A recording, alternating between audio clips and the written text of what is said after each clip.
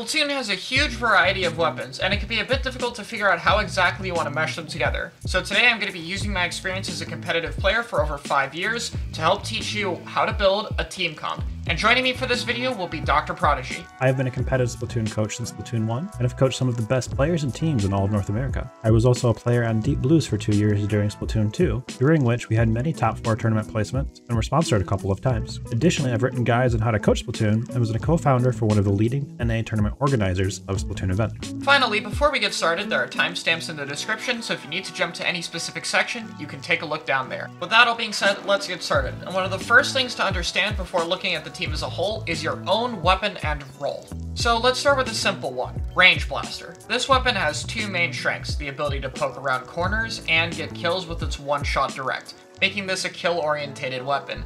However, it has some major downsides. The weapon is very slow and immobile, meaning it relies a lot on map control since it struggles to move on its own, and the weapon doesn't provide a lot of pain, meaning you're having both a lower special output and less turfing power. There could be other factors too, such as range, but the idea is you get a basic gist of the strengths and weaknesses your weapon has, and once you're able to do that, you can also apply that to all of your teammates' weapons. So now we can have a basic idea of what our weapons are good and bad at. So how do we build a comp around that? Well, this brings me to my next big point, weapon synergy. So if Range Blaster is good at killing and weak at painting, what would we want to run alongside that weapon? Probably something that can make up for its weaknesses and help its strengths. A good example would be Neo Splash. This is a fast weapon that can definitely help in fights and has a burst bomb to help with poking damage, but it also has high painting capability and special outputs. So not only is this weapon helping to cover for Range Blaster's weaknesses, but it's enhancing its strengths. In other words, the weapons can cover each other. It's also important not to go too far into one side. For example, we could play a really heavy killing composition, stuff like blasters and sloshers together, but if we don't run anything that can paint or have a higher special output, our comp becomes too one-sided. It's important to have a balance of not only weapons that can help each other out, but also that cover each other's weaknesses. A simpler way people like to categorize weapons to help with this are slayers, supports, and backlines. Slayers are typically weapons that focus on getting kills, supports focus on paint and special output, particularly with specials that help out your team, and backlines are longer range weapons that put pressure from a distance. You don't need one of every single one of these roles in a comp, but it's a good way to generalize: do we have too many ranged weapons, too many painters, or too many slayers? There should be a bit of variety. It's also worth noting that some weapons can fall into multiple roles. For example, the Kensa Splattershot has decent paint and slaying capability, and with Suction Bomb and missiles it has a nice supportive kit, so you can play this either as a slayer or a support. Generally, these more versatile weapons are a lot easier to mesh into different kinds of comps because they're more adaptable. But it's not just the weapons themselves that should have synergy with each other, we also have to think about subs, and most importantly, special weapons.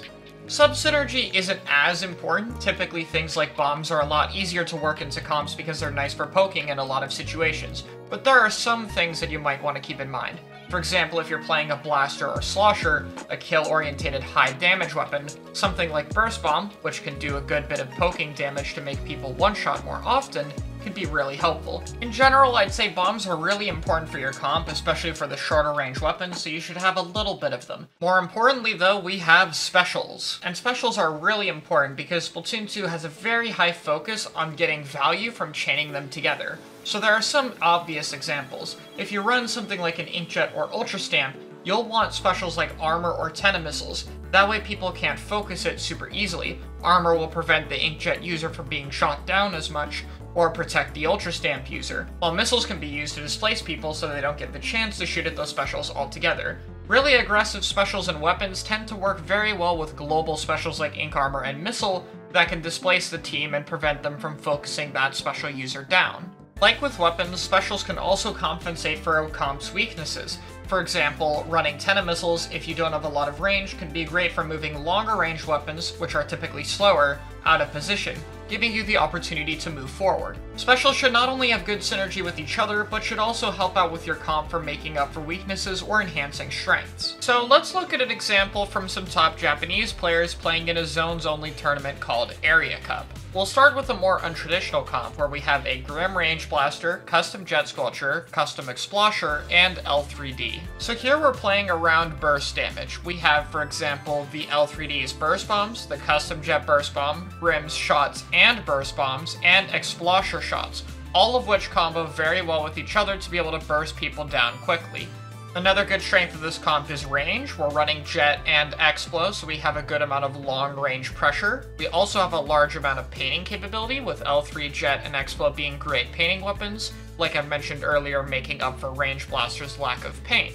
Looking at the specials, we have Tenna Missiles, which can make either the Stingray or Inkjet kill a bit easier by showing where people are, or providing small amounts of damage.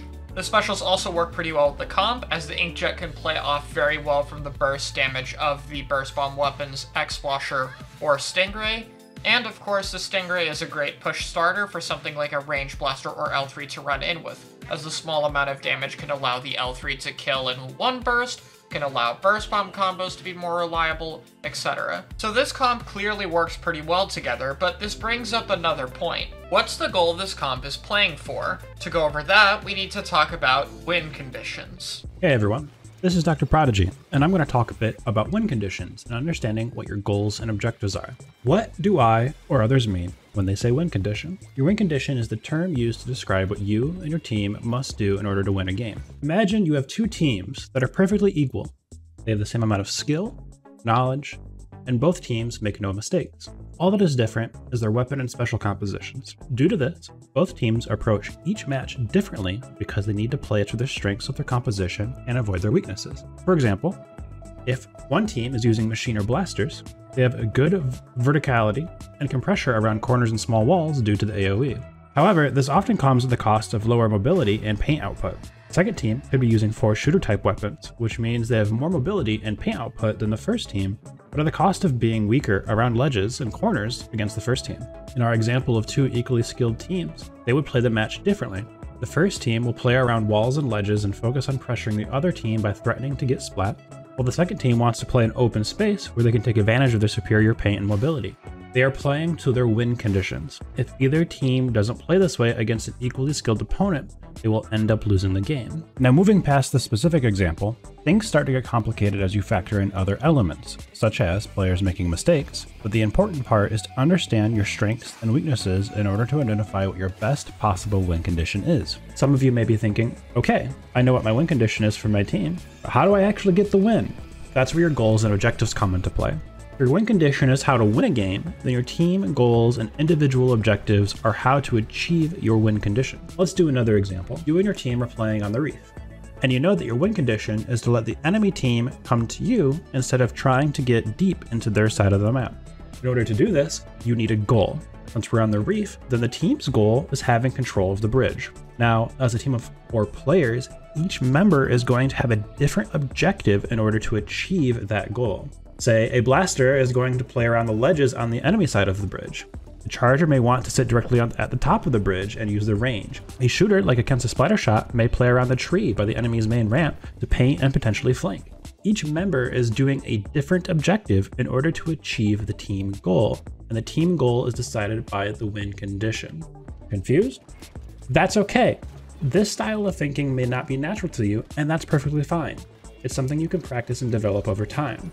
But let's recap what all of this means and why you should care. In order to win a game, you need to know what your team's strengths and weaknesses are so you can play to your win condition.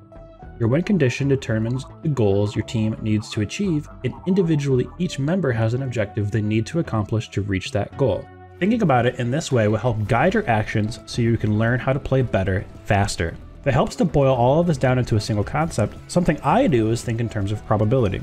The idea is if you go into the start of a game with a 50% chance of winning, then you should try to play to make it so your odds of winning are as close to 100% as possible. If you make that play you're thinking about making, will the odds of you winning the game go up? What if the play fails? How much will the odds of you winning go down?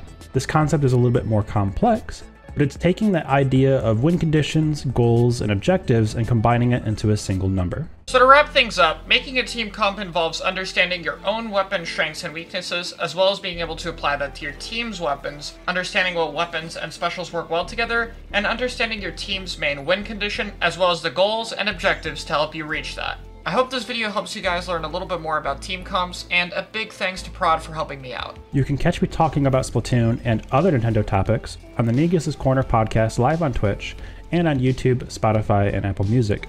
You can also follow my Twitter at Dr. Prodigy. All of Prod's links will be in the description, and thank you all so much for watching.